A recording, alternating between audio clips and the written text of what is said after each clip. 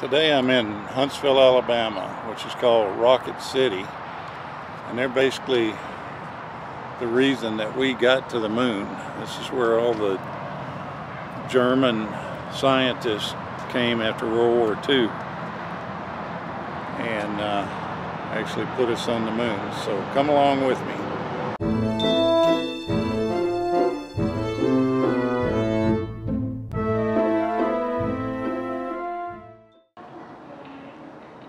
Okay, this is Saturn I. And this thing is big in itself.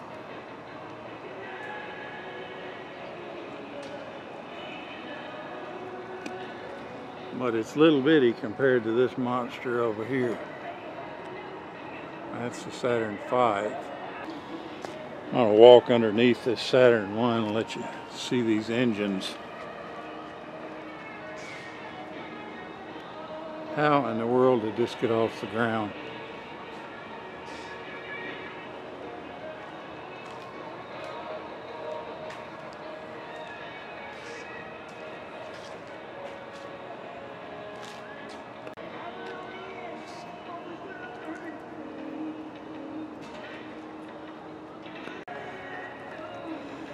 Here's a German V1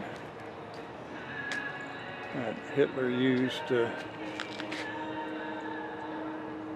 devastate areas of Europe, especially England.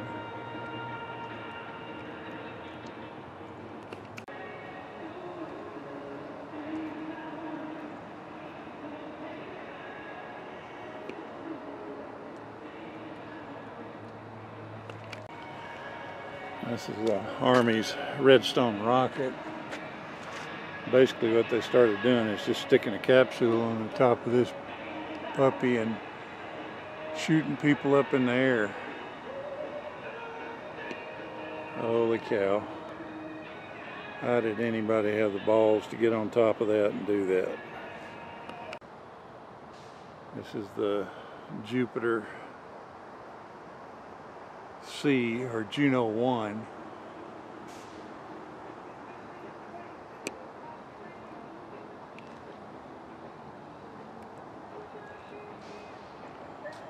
The Redstone Arsenal was primarily a place that they developed chemical weapons in World War II. After World War II, and I'm by no means a scholar on all this, but just from what I've read, and you might take it for what it's worth, but after the United States got all the scientists from Germany and they huddled them together in Huntsville, Alabama, and told them to start, building rockets. And it was originally controlled by the Army, and then I think it was actually spun off from there to the Air Force, and then NASA was formed, and it was its own separate program then. Here's another shot of the Saturn V.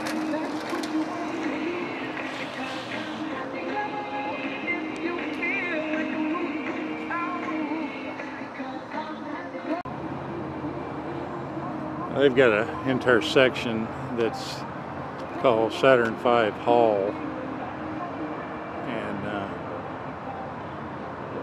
you get to stand right up next to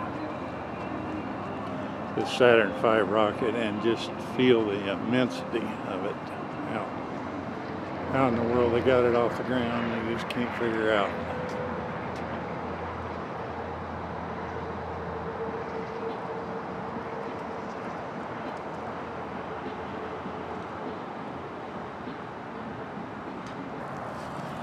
I'm going to stroll up underneath this Saturn V rocket and just let you see how big this is up underneath. This is one of the 5 main engines.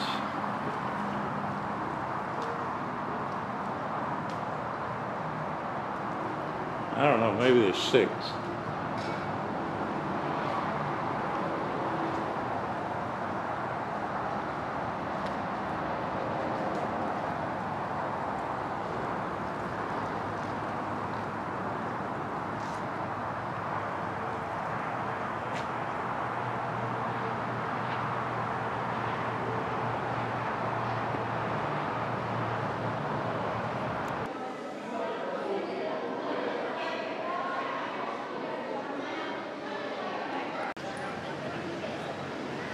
This is actually in the Saturn V Hall, and they've got the actual rocket set on its side.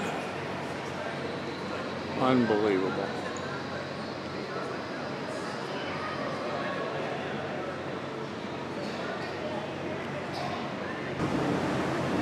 And this is the V2 rocket engine that Werner von Braun developed in Germany.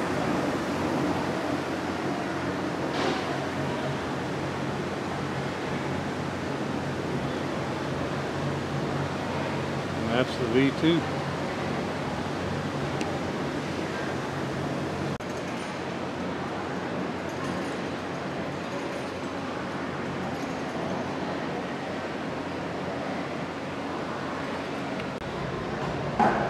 It's kind of neat. They've got von Braun's slide rule that he used. Got different things from the German scientist and how they transitioned into coming to America after being in the Nazi party.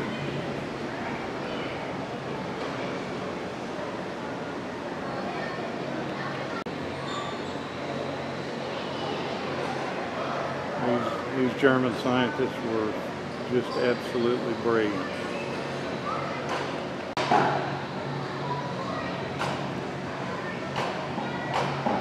Redstone Rocket gyroscope, kept it stable, and a drafting set.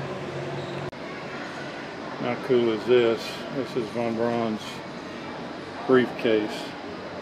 Still has an Eastern Airlines sticker on it.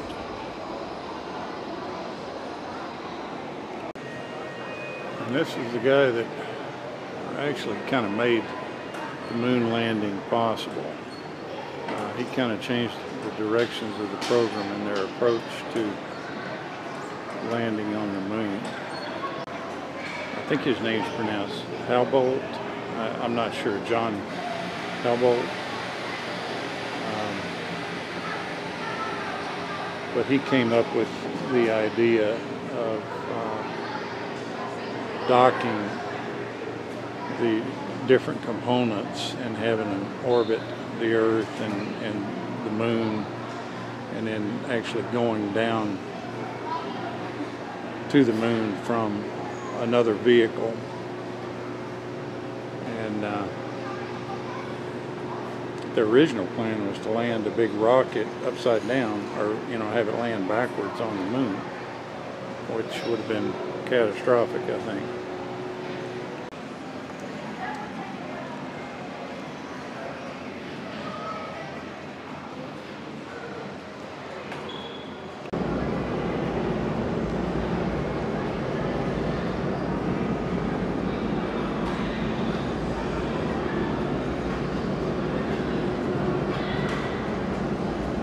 The F1 engine used kerosene and liquid oxygen. It's the Saturn V first stage.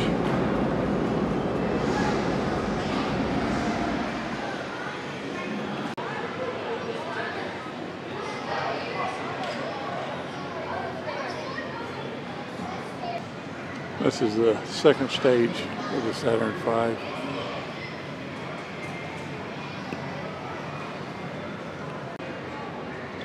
This is the third stage of the Saturn V.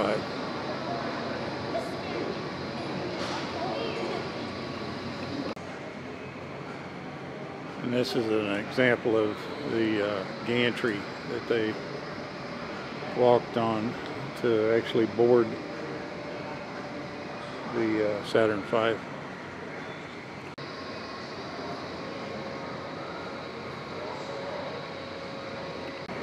And there's the command module.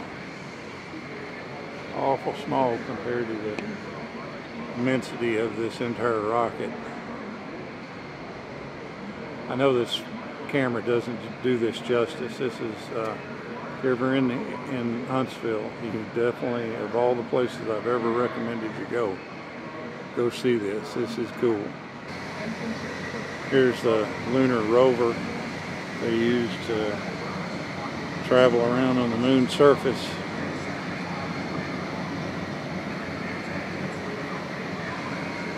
And here's what they landed on the moon with.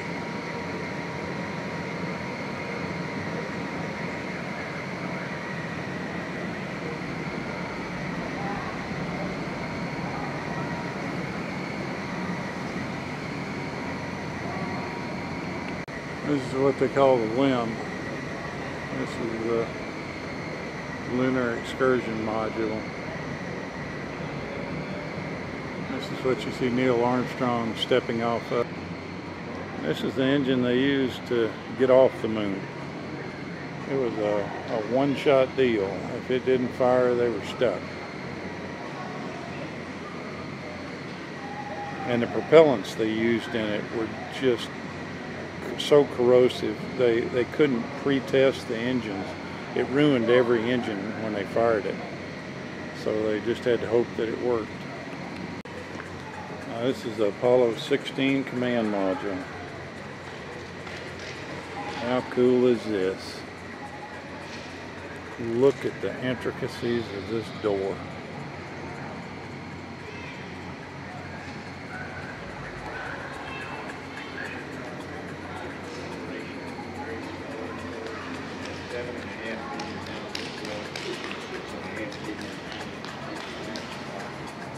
Acceleration in Saturn is very slow, but the vibration is tremendous. The engines are moving at the bottom, and you're up at the top, and 360 feet away, and that vibration. You can see the heat shield, the way they've got it honeycombed. Is more of a jump off It's a tremendous acceleration, but very smooth, except the reaction control system is controlling the vehicle. It like fire. Bang, bang, bang. Hey, Jim, we have you now on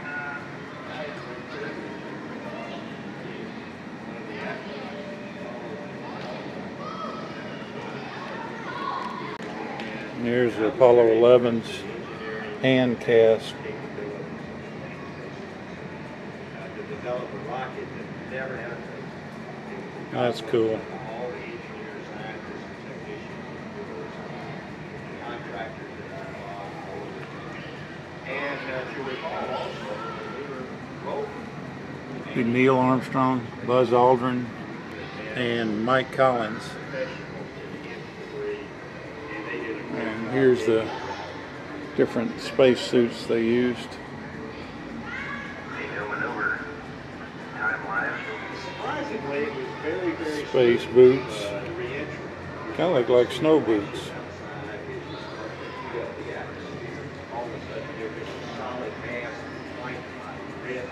An actual backpack they used to keep them in a life support mode when they were on the moon. Here's an Apollo 12 moon rock. I have to tell you, these moon rocks do not look like I thought they were going to look. They're darker in color. I thought they would be a lighter color.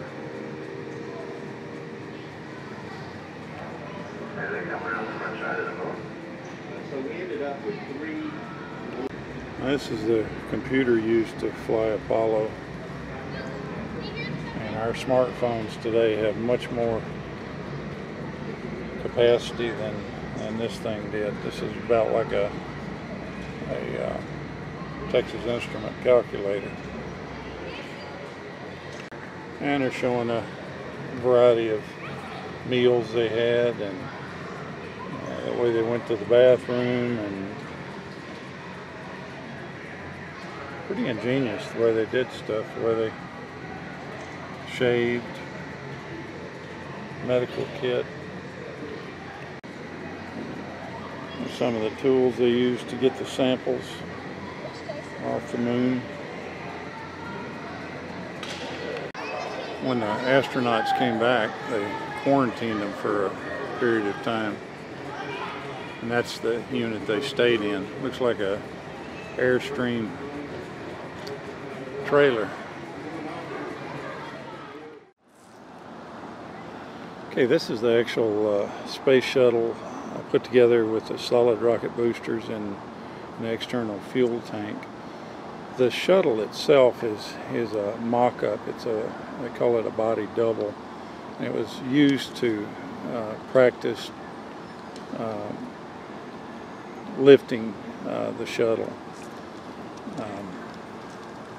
But the external fuel tank and the solid rocket boosters are real.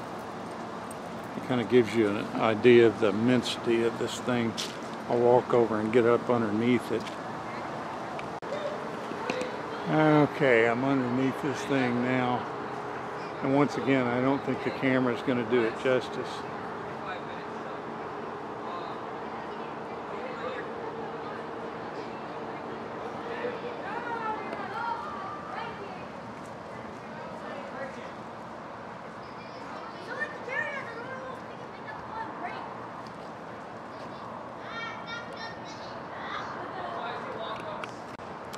Would have been one of the O-rings right in there that caused the space shuttle to blow up in 1986.